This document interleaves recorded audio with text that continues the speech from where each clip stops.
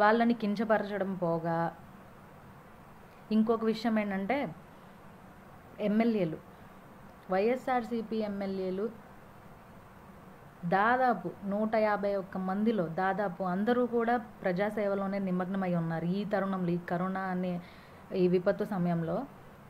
కానీ వాళ్ళ పనితీరుని ప్రతిపక్షాలు మెచ్చుకోకపోగా వాళ్ళ మీద బురద చల్లడంతో వాళ్ళు పనిని ఆపేసే, అంటే వాళ్ళు చేసే మంచి పనులన్నీ ఆపాలి అనే ప్రయత్నంలో ఉన్నారు. వాళ్ళు నిజమేనేమో అని భయపడి నిన్న మన ఆయన ఉన్నారు కదా మధుసూదన్ రెడ్డి గారు, ఆయన నియోజకవర్గంలో ఆయన వల్లే అది ఈ వైరస్ అనేది ప్రాబ్లం అయింది అని చెప్పేసి అంటున్నారు.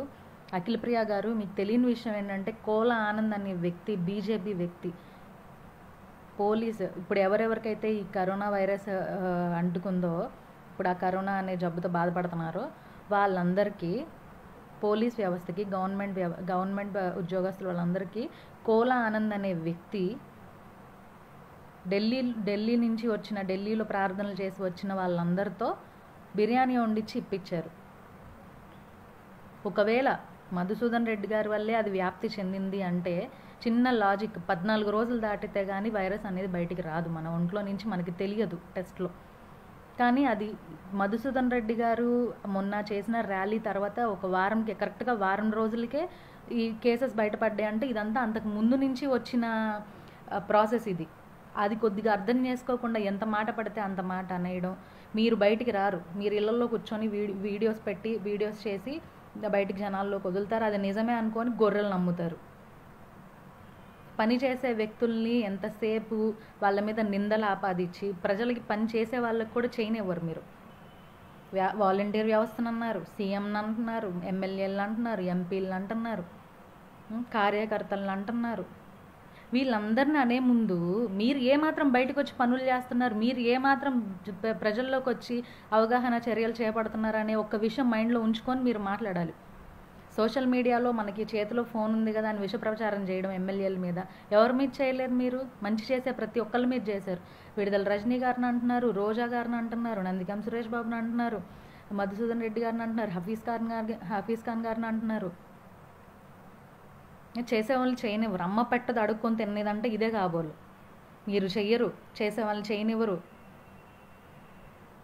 నిన్న ఒక అతను టీడీపీ యాక్టివిస్ట్, నేను పక్కా చెప్తున్నా, అతను నాకు మెసెంజర్ కాల్ చేసి చెప్తున్నారు, మేడం గారు మొన్నటిదాకా ఈ ఎప్పుడైతే మధుసూదన్ రెడ్డి గారి మీద అని చెప్పారో, మా టీడీపీ పార్టీ తరఫున పోటీ చేసి ఓడిపోయినా కూడా టీడీపీ అభ్యర్థి కాబట్టి ఆయన వెళ్ళి హైదరాబాద్లో కూర్చున్నారు, ఎలాంటి పనులు చేయకపోగా మాకు వచ్చి కనీసం నిత్యావసరాలు ఎలా ఉంటున్నారు ఏది కనుక్కోకపోగా ఈయన మీద బురద జల్లారు. ఇప్పుడు మాకు మేము కూలిపాటోళ్ళం, రోజు కూలి చేసుకుంటే బతికే వాళ్ళము, వచ్చి కనీసం ఆయన కూరగాయలు, నిత్యావసరాల సరుకులు ఇలాంటివన్నీ ఇచ్చారు. ఇప్పుడు ఆ ఇచ్చే నాదుడు కూడా లేడు. ఎవరు తీసుకొచ్చి ఇప్పుడు నిందలు ఆపాదించే వాళ్ళు వచ్చి ఏమైనా తీసుకొచ్చి ఇస్తారా మీకు? ఇవ్వరు కదా. అది సామాన్యుడి బాధ. చేసే ప్రతి ఎమ్మెల్యేని, ఎంపీని, ప్రతి కార్యకర్తని మీరు నిందలు మోపే ముందు వాళ్ళకు కూడా ఒక ఫ్యామిలీ ఉంది. వాళ్ళ ఫ్యామిలీ మెంబర్స్ కూడా అయ్యో మా నాన్న బయటికి వెళ్తున్నారు, అయ్యో నా భర్త బయటికి వెళ్తున్నాడు, జనాల్లోకి వెళ్తున్నారు, కనీసం ఆ కరోనా అనే వైరస్ వీళ్ళకి ఎక్కడ ఉంటుందో మళ్ళీ వీళ్ళ ఇంటికి వస్తే వాళ్ళకి బాధే, వాళ్ళ ఫ్యామిలీ మెంబర్స్కి బాధే. జనాల్ని మీరు ఇంట్లో ఉండండి అమ్మా, మేము చేస్తాము, మీకేం కావాలో అని చెప్పి ప్రతి ఎమ్మెల్యే కూడా ఎంత కష్టపడుతున్నారు ఇళ్లలోంచి బయటికి వచ్చేసి. వాళ్ళ మీద నిందలు వెయ్యాలి అంటే మీకు అసలు ఎలా మనసు ఒప్పుతుందో నాకైతే అర్థం కావట్లేదు. చెయ్యని ప్రతి వాళ్ళు మాట్లాడే వాళ్ళు అయిపోయారు. మొన్న వైద్య సిబ్బంది గురించి ఈమె మాట్లాడారు, వంగలపూడి అనిత గారు మాట్లాడారు. నిన్న అసలు ఇంట్లోంచి బయటికి కదలకుండా నిన్న ఈమె అఖిలప్రియ గారు మాట్లాడారు. కుప్పం ఎమ్మెల్యే చంద్రబాబు నాయుడు గారు, ఆ నియోజకవర్గం ఆయన ఇప్పుడు 23 ఇచ్చుండొచ్చు జనాలు, మీకు 22 ఇచ్చుండొచ్చు. కానీ ఆ 23, 22 వైఎస్ఆర్సీపీ అభ్యర్థులను ఎన్నుకోకుండా మీకు ఎన్నుకున్నారంటే జనాలకి మీ మీద ఉన్న నమ్మకం ఎక్కడ నిలబెట్టుకుంటున్నారు మీరు? ఇదొక పాయింట్. అక్కడ కూర్చొని వీడియో కాన్ఫరెన్స్లు పెడితే సరిపోయిందా? వీడియో కాన్ఫరెన్స్లో ప్రజల బాధలు అర్థం కావు. గడప గడపకి ఎక్కి గడప గడపలో వెళ్ళి చూస్తే కానీ వాళ్ళ బాధలు అర్థం కావు. అలా చేయలేని వాళ్ళు మీకు మాట్లాడే హక్కు లేదు. కాబట్టి ఇప్పటి నుంచి అయినా రాజకీయం వదిలేసి మీకు తగ్గ పనులు మీకు తగ్గ హెల్ప్ మీరు చెయ్యండి. వచ్చి జనాలకి చెయ్యలేదా నోరు మూసు కూర్చొని చేసే వాళ్ళని చేయనివ్వండి. ఆయన ఎంత బాధగా మాట్లాడుతున్నారు. ఇప్పుడు ఎవరు వచ్చి చేస్తారు?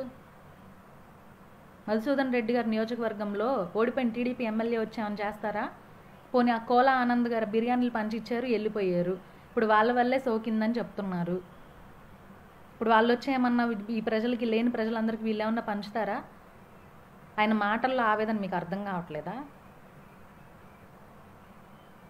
నింద వెయ్యాలి అంటే వేసేసాము అన్నట్టు కాదు, దాన్ని టోటల్గా ఆలోచించి మాట్లాడండి. రోజా గారి గురించి కూడా అలాగే మాట్లాడారు. పూలబాట ఎవ్వరూ కావాలని తెచ్చుకోరు, ఎవ్వరు నాకు పూలేయండి అమ్మా అని అడగరు. మన నియోజకవర్గానికి పోనీ మనకి మంచి చేస్తున్నారు అంటే వాళ్ళు వస్తున్నారంటే ఆటోమేటిక్గా మనసులోంచి వచ్చి మనమే చేస్తాము. నిన్న చంద్రబాబు నాయుడు గారు బర్త్డే చేసుకున్నారు. మీ అందరూ కార్యకర్తలు నిజంగా ఆయనకి డైహార్ట్ ఫ్యాన్సే.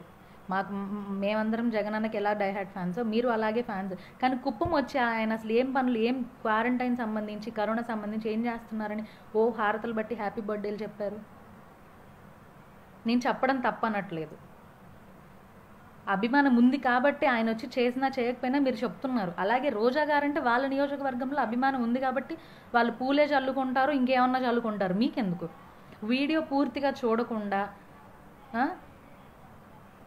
ప్రతిదీ నిందలేసే కార్యక్రమంలో మీకు మించిన వాళ్ళే ఎవరైనా.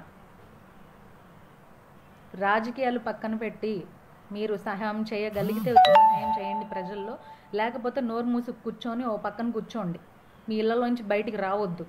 అదే వైరస్ మీకు సోకొచ్చు. కాబట్టి కరోనా కంటే దరిద్రంగా మారింది మీకు రాజకీయ వైరస్ అనేది.